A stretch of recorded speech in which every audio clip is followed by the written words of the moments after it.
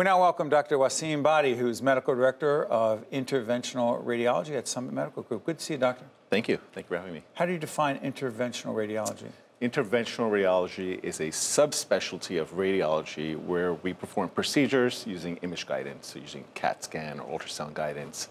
I can go ahead and make an intervention in anyone's organ, depending on if they need therapy or if they need a diagnosis. You know, this is part of an ongoing conversation, an ongoing series on Think Tank that deals with the future of innovation and also the future of healthcare.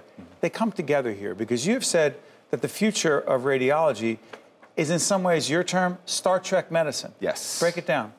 Star Trek medicine for me is, patient goes in to see the doctor, you get your diagnosis, you get your treatment, and you're out of there. That's our goal. So what we do is when a patient comes in, they get the highest quality imaging possible. We make our diagnosis. If they need a biopsy, it's done through needle hole, if we can get that done for that patient. And a lot of times now our treatments are done through needle holes. So I can place a catheter in someone's liver if they have a tumor and treat that tumor through a small catheter, take out the catheter, patient's ready to go home. So as we're following along, Dr. Bhatti, I'm curious about this. The term embolization. Yes. Is that what you just described, or is that something different? That's exactly what I described. Basically, embolization is when we starve a tumor of blood supply. Starve? Yeah, exactly. We want to take away all of the blood supply from a tumor so that it doesn't have the nutrients it needs to grow. Now, when we do that, we can also inject radioactive beads in that tumor to also treat it with radiation or inject a chemotherapy agent into that tumor. Where's the innovation there? The innovation is basically, this is one of the new specialties in medicine. And 30 to 40 or 50 years ago, we weren't doing these procedures. The innovation comes in with the technologies that we use. We can do a CT while the patient's on the table getting an embolization done, for instance. We can combine images. So if patients already had an MRI, we could take that MRI, overlap it with the current images we have in the procedure room, and use that to really efficaciously treat that tumor. I want to disclose, as we always do, that Summit is one of the many healthcare organizations that supports our efforts. But let me ask you this. What I'm curious about is another issue that many, many people are dealing with who are watching us right now. Patients dealing with cancer, and also their families, their caregivers. You've talked a lot about quality of life for patients dealing with cancer. I don't like to use the term, quote, cancer patients, but patients dealing with cancer. What does quality of life have to do with innovation? So quality of life, for me, what that means is it's beyond treating the tumor. It's really addressing the issues that come about when you have a disease or diagnosis like cancer. So that could be something as simple as making sure that patient has enough food on the table, making sure they can have the transportation they need to go see their doctors, or it could be financial. So a lot of times when if you have a serious tumor and you can't work, that financial strain could definitely be an impact on quality of life. At Summit, we try to really address all those issues. We have a team that can basically talk to you, figure out what's going on, and find you the resources that you need to get those addressed. Doctor, you've argued that a patient dealing with cancer being more active, more social, more engaged in activities and others is also a question of quality of life. It also impacts quality of life. How so?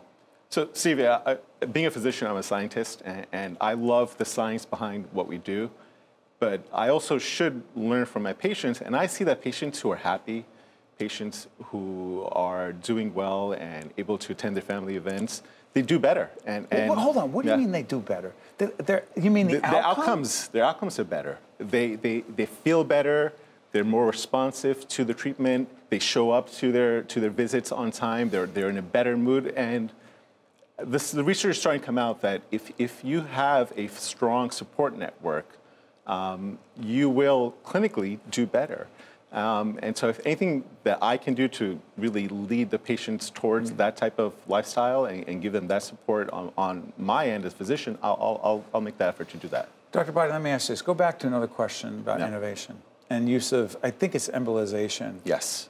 Is it used in, what other specific areas in terms of, is it prostate, gastric issues? Yes. How is it treated? Explain that. So it really depends on which organ we're talking about. Our first and initial foray with embolization was in the liver, and we treat liver tumors, and we are treating liver tumors with embolization. We treat them by injecting beads or radiation. You keep or saying chemotherapy. beads. I hear that term a lot. Yeah. What do you mean beads? Beads are basically small, microscopic, sand-like, particles. They're made of a polyvinyl alcohol, and we inject it in the blood vessel to clog up the blood vessel to prevent any flow to the tumor. Okay. And these are the same beads that we can use in the uterus, for instance, for a woman with uterine fibroids. Half of all women who are age 50 have uterine fibroids. Half? Half. And they may not all be symptomatic, but it's a common condition. We can treat them, use the beads to treat men who have benign prostate hyperplasia or BPH, where the prostate is large, they have urinary symptoms. And now we're studying, and hopefully in the near future, we can treat these beads to treat the stomach for patients who are obese. Follow-up question. We do a lot of healthcare programming, a lot of medical-related programming. Again, check our website out to find out some of that programming. But it seems to me, it's shocking to me, doctor, that innovation also sometimes means breaking down of barriers amongst clinicians who now are talking to each other. Say radiologists. There are different kinds of radiologists, right? Sure. You're talking to each other, engaging each other, sharing information. That's innovative? Well, that is innovative because unless we communicate, we're not going to really figure out what are the problems and what are the challenges Too we many need to barriers address. in the past? There were too many barriers in the past, and we're siloed, So a radiologist would do his work in his office. Or hers. Or hers. Now, because of text messaging, because of online communication. Sorry for interrupting. Is it easier to communicate, collaborate, and share information because of innovative technology? It is. So, for instance, electronic health records. I remember growing up, to get a referral from a doctor's office, you go see the doctor, come back the next day, pick it up, go to your specialist. It was a whole ordeal. Now that same process takes me a few mouse clicks. Because of electronic medical records? Exactly, exactly. And that's the type of investment Summit's made to make that type of care seamless for patients. And so the more seamless our care is, the better we'll be addressing the health challenges of our patients. Dr. Bhatti, I want to thank you. Dr. Waseem Bhatti is Medical Director of Interventional Radiology at Summit Medical Group. I want to thank you for joining us, Doctor. Thank you for having me. Well done.